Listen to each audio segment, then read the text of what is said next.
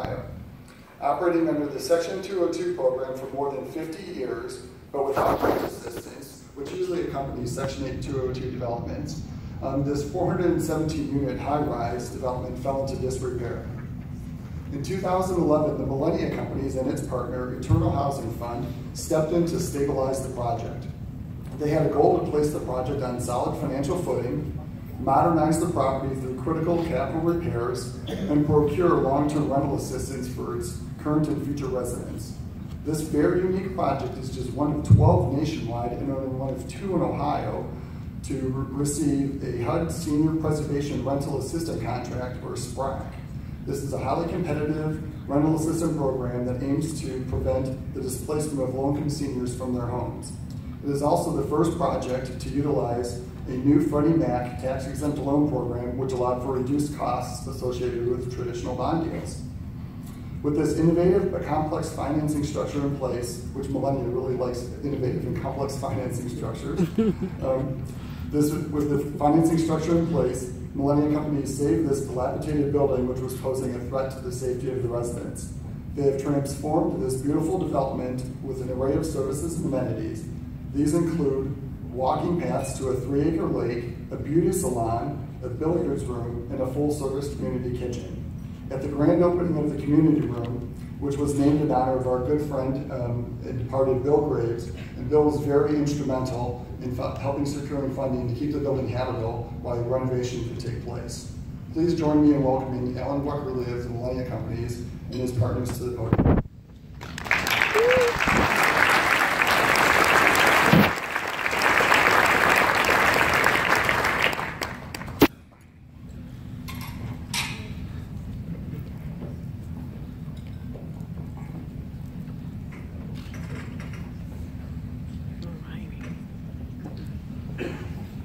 Thank you very much. It was a long trail, that's for sure.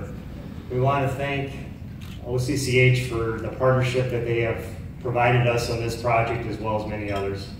We want to thank OFA for the tax credit issuance for the property to help with the development, and also, as was mentioned, the new SPRAC assistance. I think our contract number is 00001, right? So, with all those mechanisms in place, it became what it is today.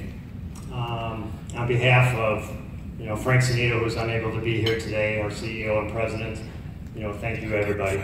Sure. I think probably if Frank was here, though, what he would say and tell you is an excursion like this, along with all the partners that we had to make it happen, it doesn't happen with a good, solid property staff.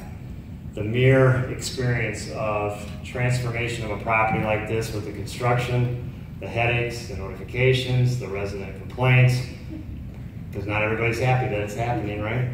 All of that's going on probably would not have been endured, in addition to learning 2 new affordable programs. Steve Christy, who is behind me here, is the property manager of the property. And I think most anybody else in this situation probably would have walked. But Steve actually had his first roots at the property at the age of 16, mowing lawns, I believe, and doing some light maintenance around the property for his mother, who managed the property at the time. And this property is literally the only adult working life for Steve since he's been working. So if you can imagine someone that's been at the property for close to 30 years and seeing a new management company, Millennia Housing Management, with the standards we have and the processes that we do, in addition to learning 2 affordable housing programs, the guy worked tirelessly. It's amazing he's standing here today. So, if everybody would please just recognize that.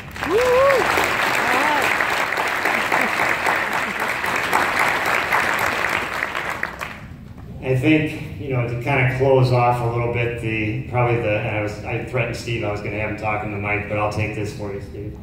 One addition we did, in addition to everything else you saw in the pictures, is we had the opportunity to bring in a couple of swans for our lake. And this was a period of probably, at first it was just a few days, then it turned out to be a few weeks, then it was probably a few months. And we kept storming back and forth, brainstorming, how are we going to get these swans to Dayton when we had to bring them from Cleveland, a 3.5-hour drive away. So to make a long story short, what kind of car was it? It was a Mazda. If you can picture Steve, a maintenance technician, holding down 2 swans as they drive from Cleveland to Dayton for 3.5 hours, I could just imagine being a driver on the road, seeing what's going on next to them. But that's how we got our swans to our lake, and quite honestly, they're an addition. We even named them after Steve and the other maintenance technician. So that's just thank you, everybody. Thank you very much.